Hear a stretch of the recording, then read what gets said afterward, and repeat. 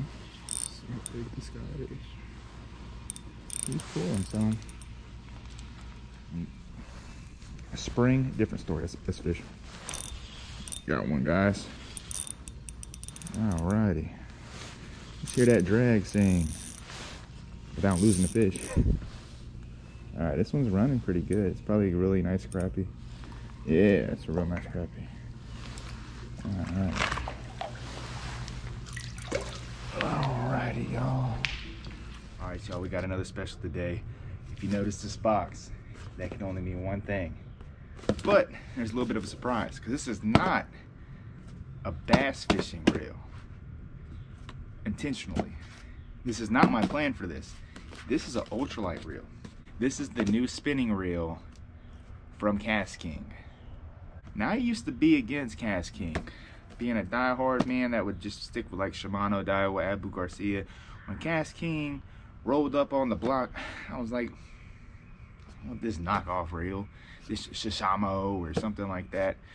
I gave it a couple years, then you start hearing good things about them.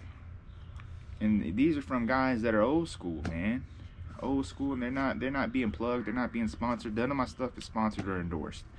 So I was like, you know what, we're gonna give this a shot. The BFS reel, the BFS brother to this spinning reel, is constantly sold out, big huge demand, but nothing but good things to say. So we're gonna actually get to opening this stuff up. I've ordered so many things from Tackle Warehouse. Just the all right, that's kind of cool. So the accents, there you go. Kast King, category SPN. This is a 1000 size reel, but a Kestrel. I'm terrible at pronouncing things, man. Just letting y'all know, how I pronounce stuff is gonna be off. Especially when I was saltwater fishing, I could not pronounce anything. So don't get me on that, okay? I always pass my English tests, so I just can't pronounce stuff. Do this for y'all. Y'all ready?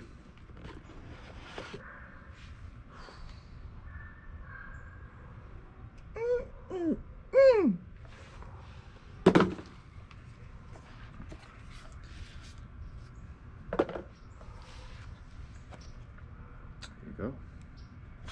There it is. So the big deal about this is, let's see if it's labeled on the side. I believe, I don't want to go off the top of my head and be off by like an ounce or so. Where's it at? Yeah, it's right here. I was right, 4.6 ounces. It's only 4.6 ounces for a 1000 size reel.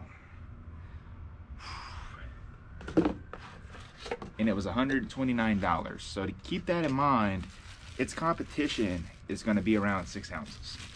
That's between, I'm just keeping a broad estimate, between 15 to 30% lighter than its competitors.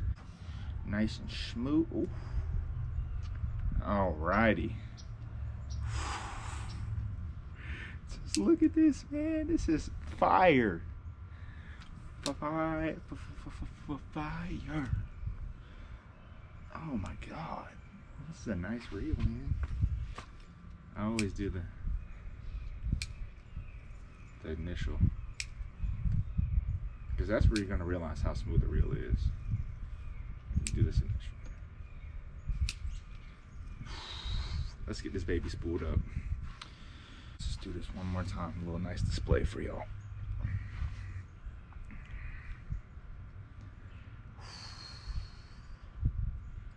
Jesus. Oh my God. In hand, I tend to forget about how heavy, or what I should say, how light this reel is, because this is extremely light ultralight setup, and 4.6 ounces. It's on the money. It's definitely on the money for how it feels. Alrighty, y'all, let's whip out a few casts here. Now I'm really just going to be doing the retrieve for the purpose of this review, and not necessarily trying to catch a fish with this crappie jig that I have on, but I'm just trying to replicate a lot of the retrieves we would do to get a good feel.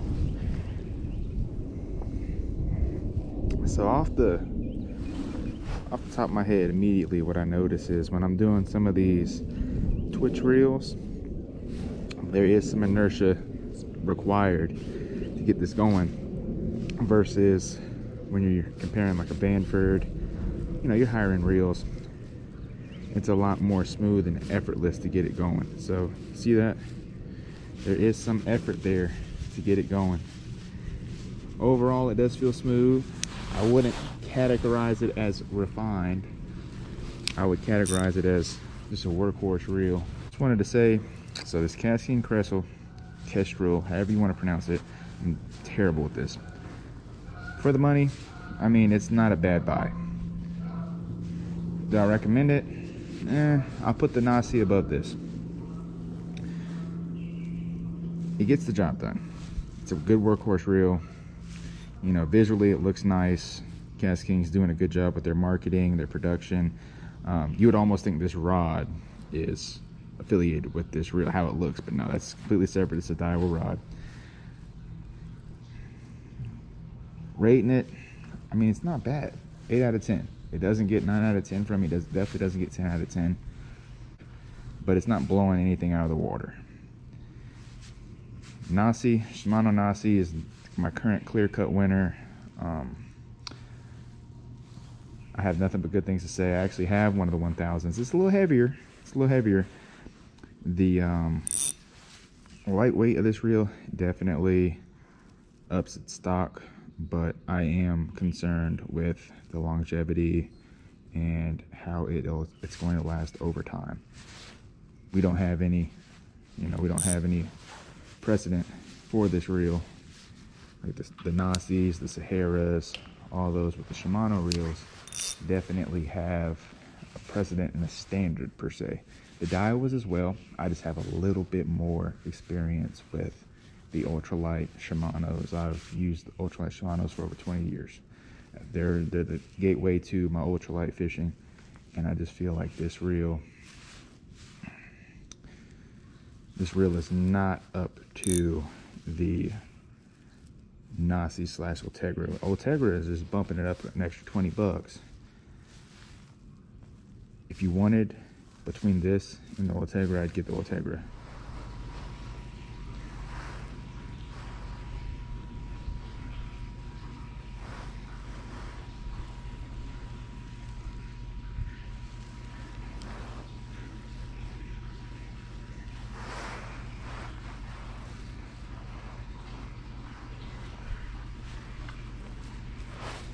All right, y'all, got one here. One last fish to close the day.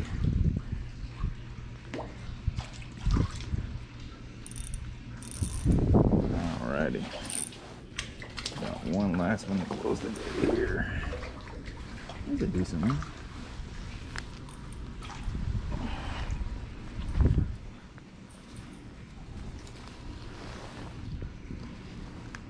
They're eating those things so lethargically, I'm not even able to feel them.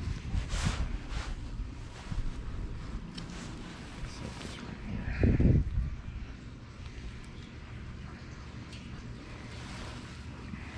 Yep. That seems to be the order of the day. Caught a bunch of these about this size, nothing crazy. But hey, I take this size over some 5-inch ones all day. Thanks, buddy. Every little way to mispronounce this reel, I've done it. And it's not a hard reel to mispronounce, but y'all take care, have a good one. If you like my content, feel free to like and subscribe. I got plenty of other stuff coming, but yeah, y'all take care, have a good one.